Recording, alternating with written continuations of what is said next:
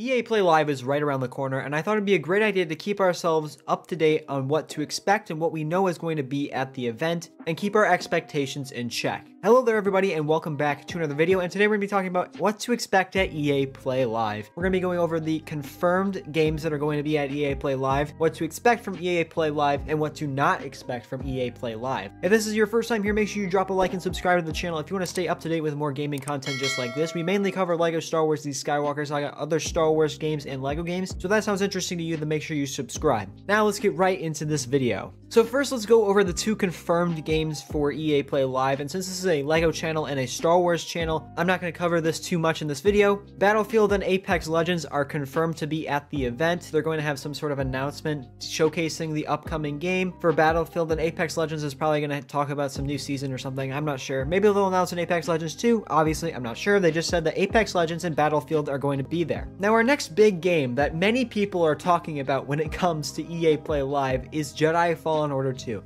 Many gamers, not even just Star Wars gamers, are very excited for this game, and we've literally had zero official confirmation that this is happening, but every single person in this planet knows that Jedi Fallen Order 2 is getting a sequel. They've been working on the game since before the first game came out. There's been multiple writers and developers that have come out after Jedi Fallen Order was released saying that they're working on something Fallen Order related. Everything to do with their job listings point to another Fallen Order 2 game, and higher-ups at EA have said that they want Fallen Order to be its own franchise, so I mean, it just looks like it makes so much sense for Fallen Order 2 to be a thing. We know that they want to continue the IP, and we know that the same studio that worked on the first game is working on something else Star Wars related, so it only makes sense. And again, developers and writers have come forward and said that they're working on Fallen Order related, so it just makes sense. I expect we could get a logo and a title reveal for the next game, and potentially like one of those CG shorts that give you like a little idea of what the game is about. You'll be seeing some footage on the screen right now of what the first Fallen Order teaser trailer was. Potentially something like this. Since the game is actually getting close to being done, it's more than halfway, that's for sure, since they've been working on it since 2019.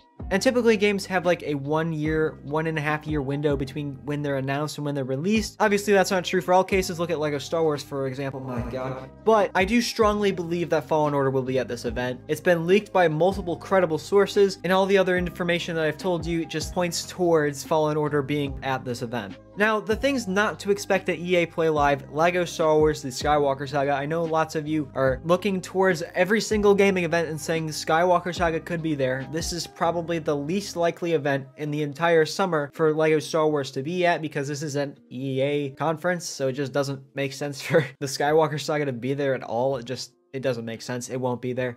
Now, Battlefront. Let's talk about Battlefront for a second. Battlefront 2 had a controversial launch and then was redeemed by the end of its lifespan, and EA thought they redeemed themselves with the players by redeeming that game. And then they immediately canceled the game and rushed all those developers over to Battlefield. Well, now that Battlefield is coming out, are they going to talk about Battlefront?